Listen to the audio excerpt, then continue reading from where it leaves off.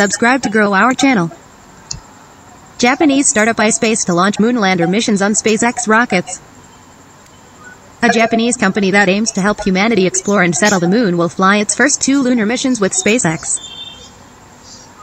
The Tokyo-based startup iSpace has contracted to launch its lunar lander and mini-rovers as secondary payloads atop SpaceX's Falcon 9 rockets in 2020 and 2021. Representatives of both companies announced today, September 26. We share the vision with SpaceX of enabling humans to live in space, so we're very glad they will join us in this first step of our journey. iSpace founder and CEO Takeshi Hakamada said in a statement. Moon-based visions how to build a lunar colony images. The 2-phase first step is known as Hakuto-Reboot or Hakuto-R for short. The name is a reference to Team Hakuto, an ispace-managed entrant in the now-defunct Google